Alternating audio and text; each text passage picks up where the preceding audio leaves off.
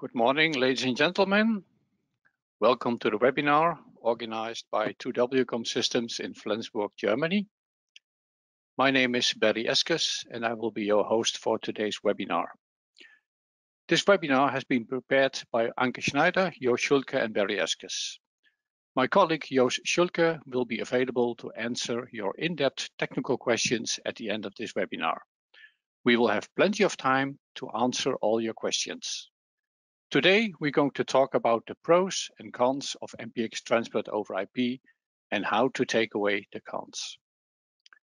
The webinar will take about 25 minutes. During the presentation, you can ask your questions in the chat functions. We will answer your questions at the end of the presentation. It might be a good idea to mark the number of the slides your question refers to. Of course, you can also contact us after the webinar by video, phone, or email.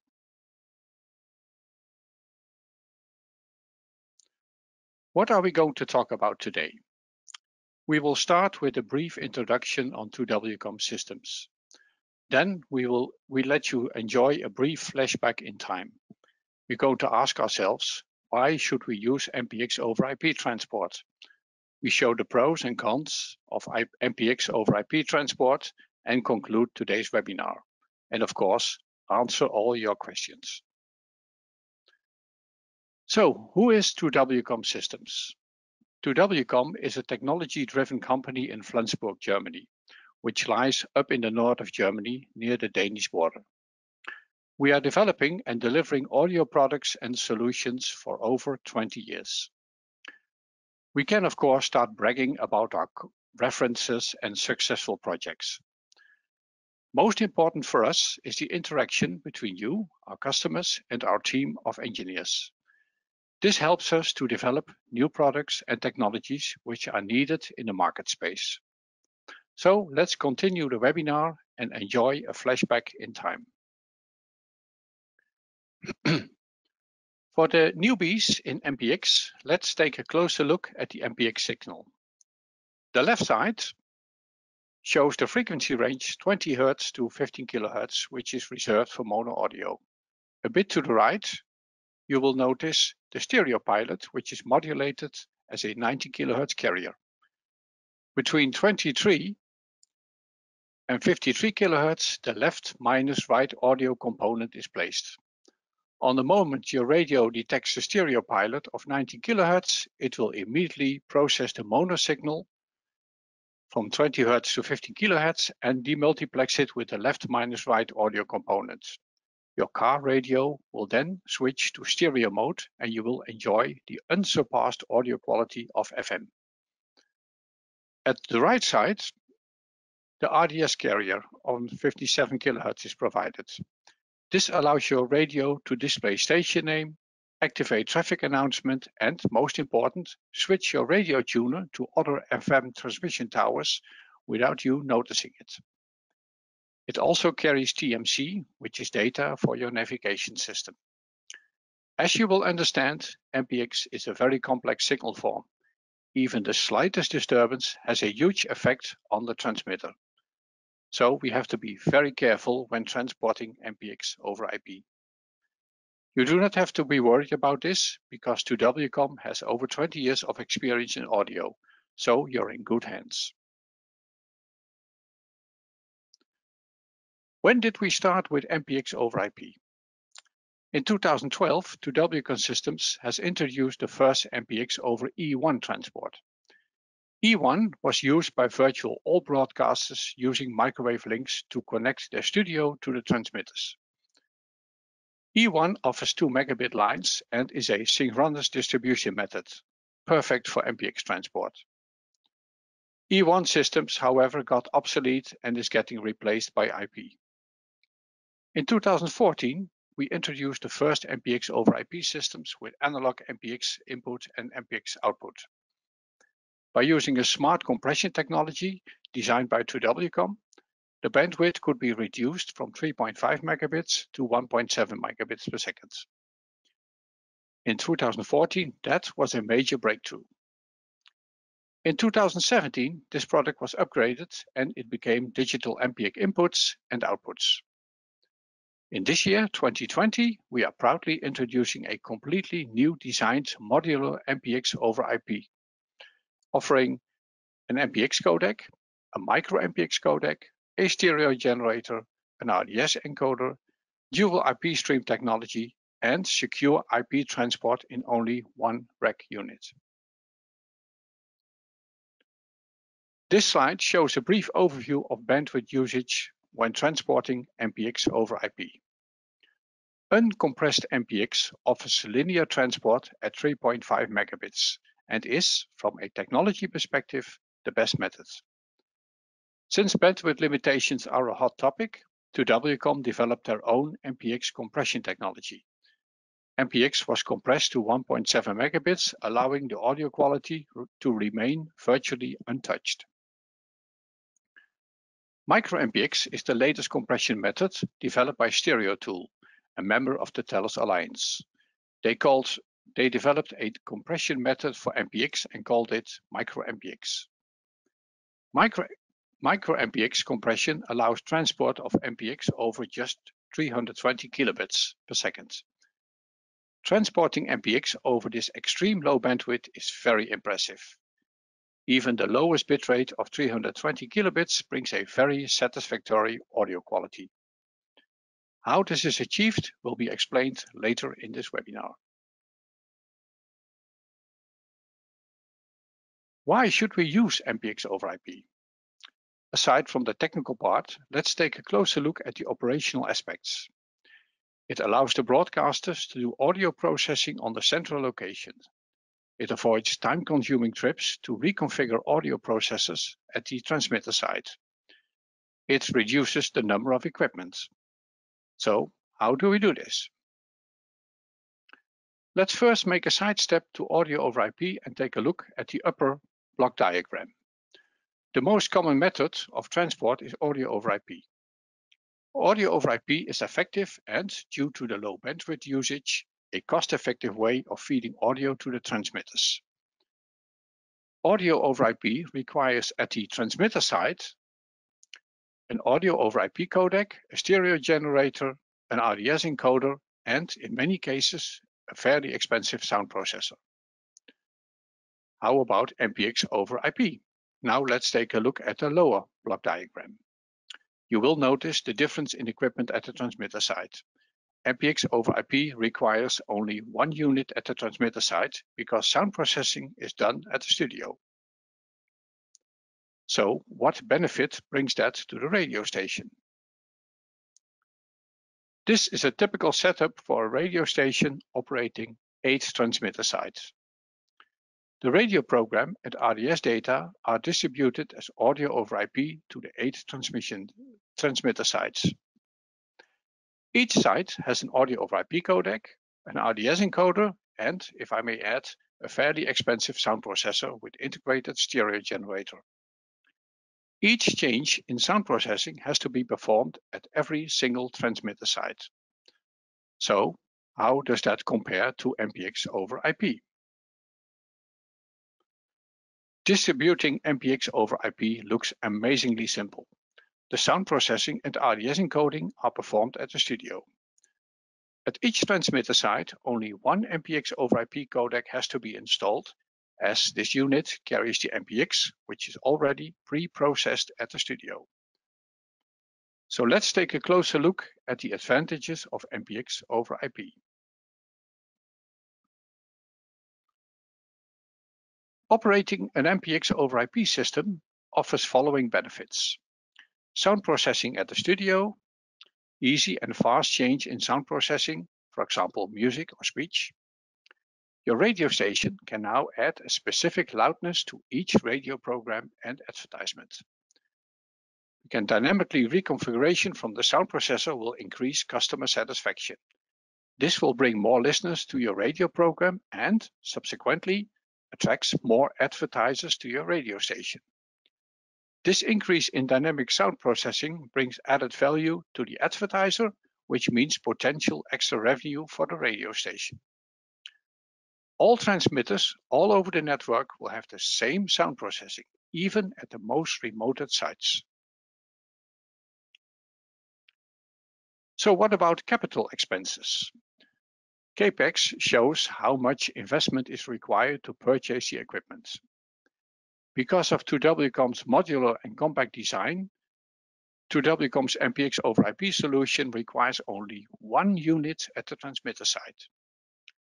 And how about the operational expenses, the OPEX?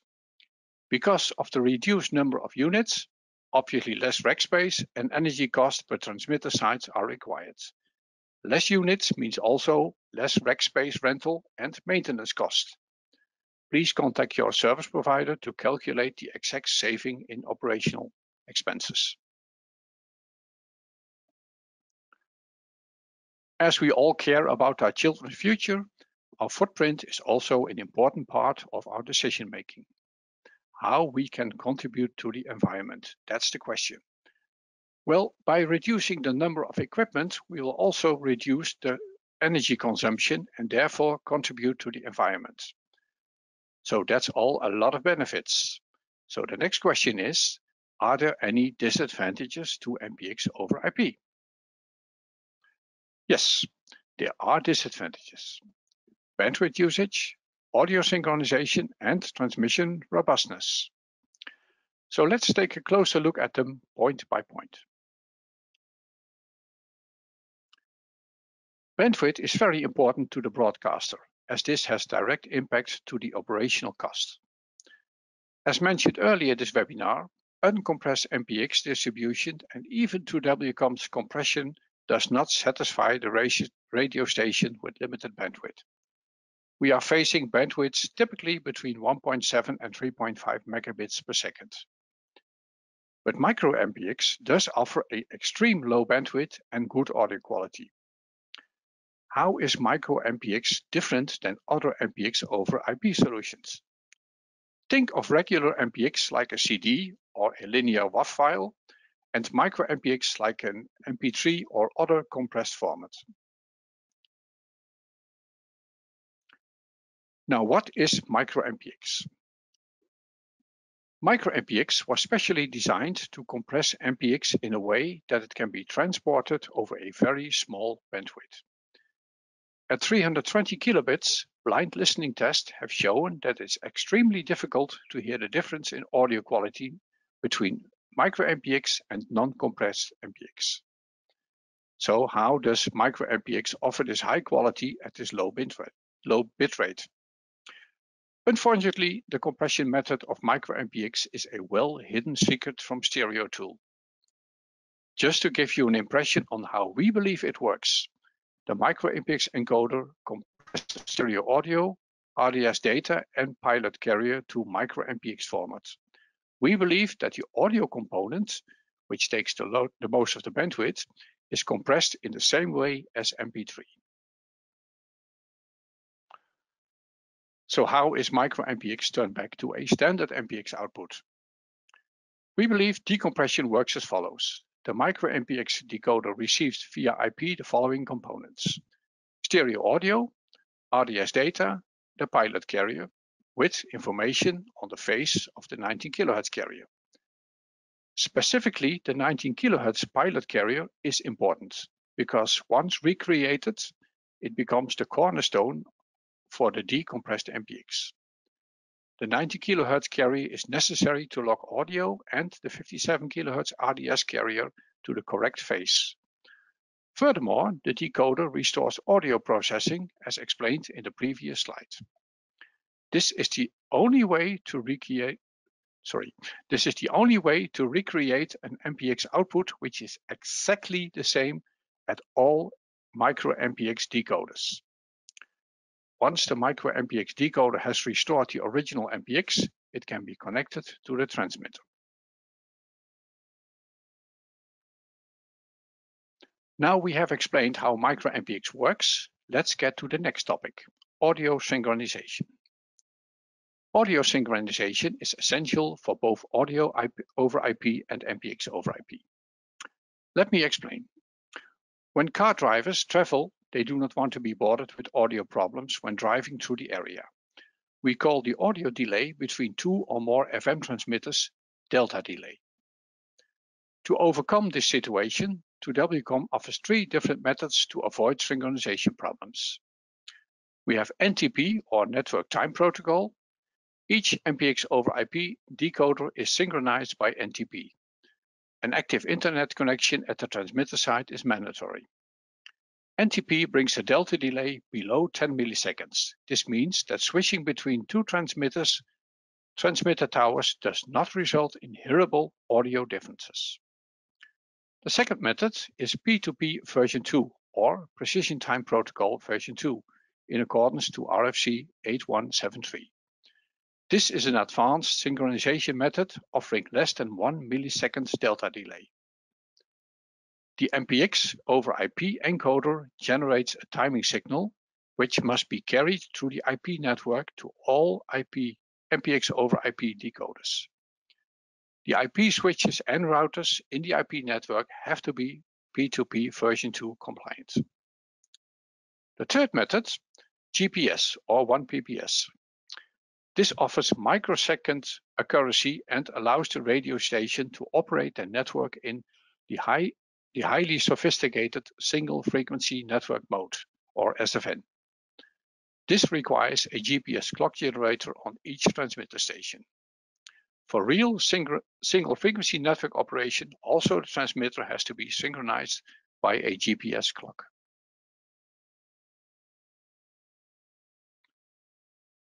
Now, this may be one of the most important parts when transporting MPX over IP.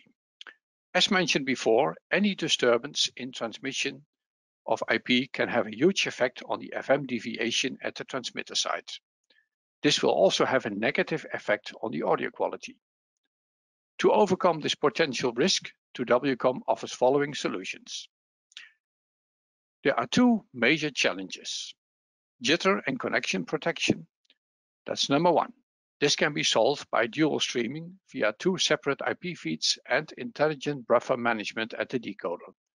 If the primary stream is interrupted, the decoder switches automatically to the second IP stream. Lost packet protection, number 2. This can be solved by intelligent error correction, such as Pro-MPEG-FAC or Secure Reliable Transport, or SRT. A proven mechanism is the Pro-MPEG error protection. The error protection is based on the fact that sent packets are organized in a matrix structure at the encoder in order to calculate correction packets over the rows and columns. A fairly new but very robust way of protection is called SRT, Secure Reliable Transport. SRT requires, however, a bidirectional IP connection.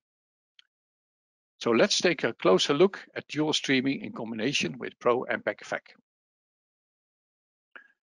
This will be done by Jo Schulke, and now I have to switch to a video. 1 second, please. Hi, my name is Joost and I'm an engineer with 2WCOM Systems. Today I would like to demonstrate how protecting your audio over IP data streams using either dual streaming or FEC can help you deal with contribution problems that are caused by packet loss on IP lines. Let us take a short look at both methods and how they work in detail. Dual streaming is a method where an exact copy of the main contribution stream is sent along to the destination, typically using a different network. If there are any problems on one transmission network, like failing equipment, congestion, rerouting, packet loss or others, there is still the copy taking the other path. At the decoder, both streams are analyzed. Let's see what happens if there has been packet loss on both lines. In this example, you can see that the stream over network 1 lost 2 packets, number 3 and 10, and the stream over network 2 lost 4 packets, number 2, 5, 7 and 9. In the decoder, both streams are recombined, and since not the same packet is missing from both streams, the original stream can be fully restored and decoded. It is also possible to use dual streaming on a single transmission network, but in that case it's recommended to delay one stream by a fixed amount of time to cope with burst error losses that would affect both streams at the same time. In this example, the transmission network caused both streams to lose a burst of packets. Since stream 2 is sent time delayed from stream 1, not the same packets are lost on both streams, and it's possible to recombine the original stream without any gaps. Forward error correction, or just FEC in short, is a method where the contribution stream is arranged into a two-dimensional matrix. Error protection packets are calculated over rows and columns of the matrix and can later be used by the decoder to close a gap of exactly one packet per row or column. Error correction packets are sent alongside the main contribution stream to the destination. I have prepared the following example to demonstrate how the FEC works. I have chosen the following example to demonstrate the worst case a 4x4 FEC can recover from. In this example, 5 main contribution packets have been lost, and also 3 FEC packets have been lost. However, it's possible to fully recover from all the error losses on the main contribution. Once enough packets have been received by the decoder to start the reconstruction process, it will start to recover the main contribution packets step by step.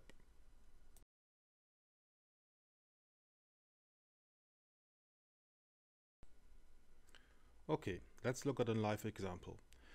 On the top we'll see a decoder that is running a single stream, and on the bottom one with dual streaming.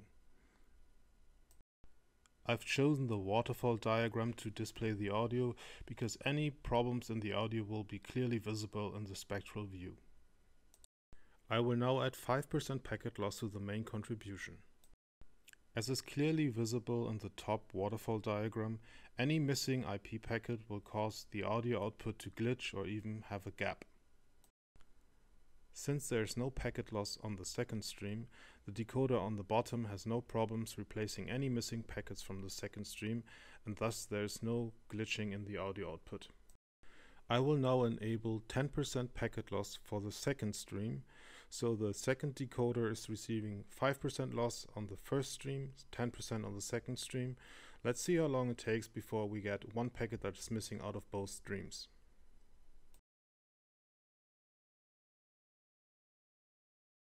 And there it was. Considering that we are at 15% packet loss, the decoder on the bottom is still able to recover most of the packets and is running a lot smoother than the one on the top.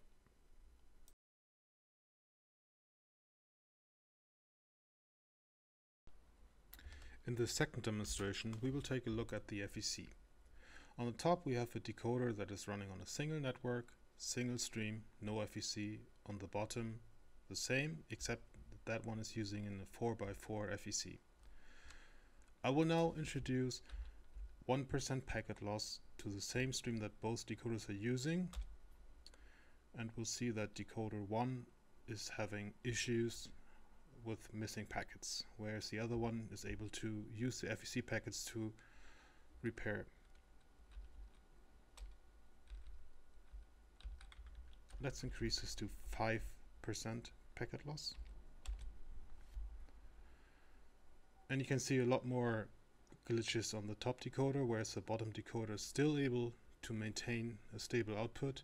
However, it's possible that depending on which packets are lost, that even the second decoders will have problems.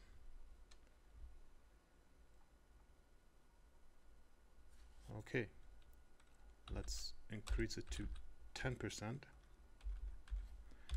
And then I'll expect to see some issues on decoder 2 as well. There we go.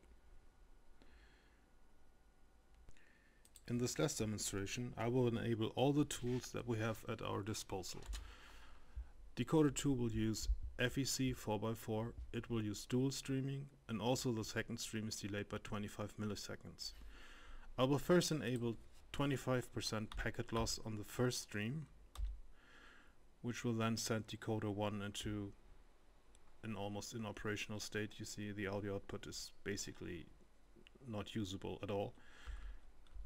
I'll now enable 25% packet loss on the second stream. And as you can see, decoder 2 is still able to recover all the packets and has a stable output, even though we're at almost theoretically 50% packet loss. So this concludes our little demonstration. Let's go to our conclusion.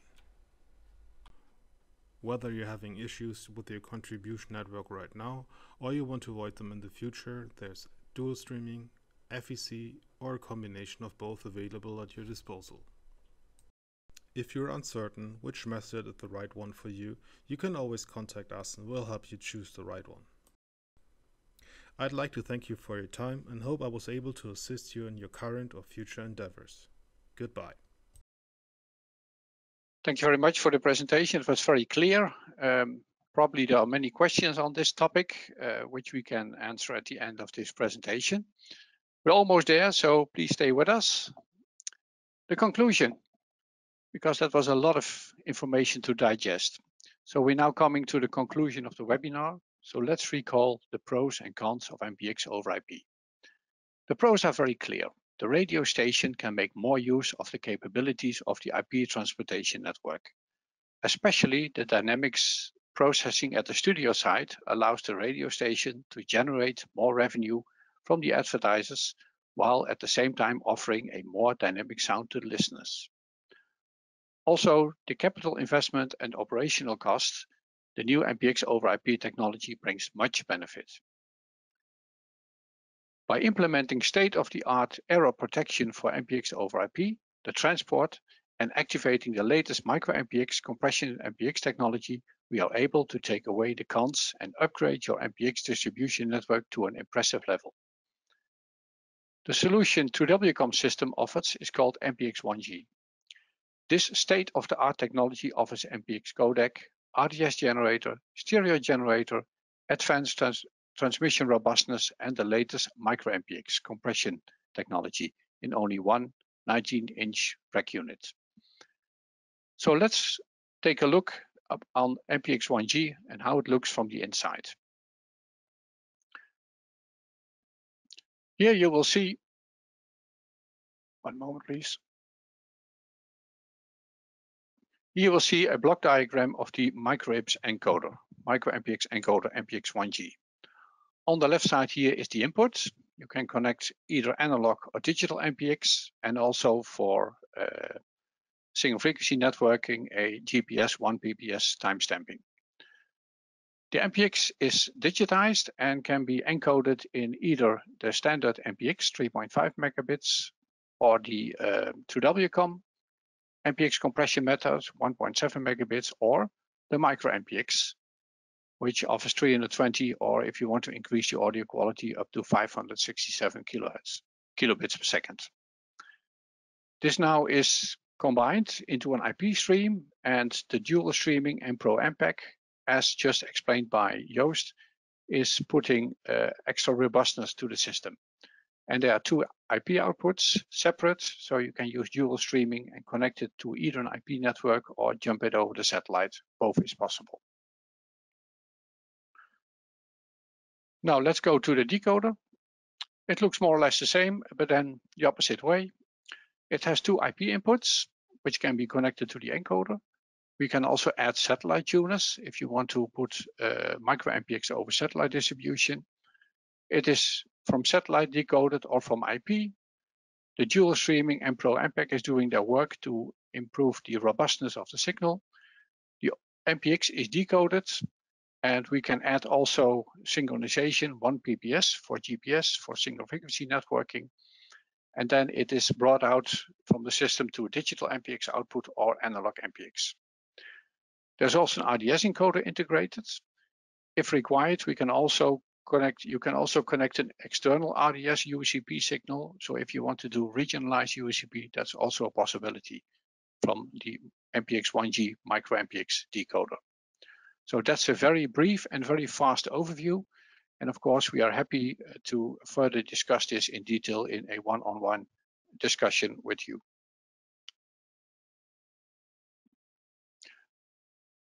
Okay, thank you very much. On behalf of my colleagues Joost, Anke, and the 2WCOM team, we would like to thank you for your attention. After the webinar, we will send you a copy of the presentation and information about 2WCOM's MPX over IP products. Please do not hesitate to contact us in case you'd like to have more information or a live demonstration on this amazing piece of technology. On behalf of the company 2Wcom, thank you very much for your attention and have a very good day. Thank you.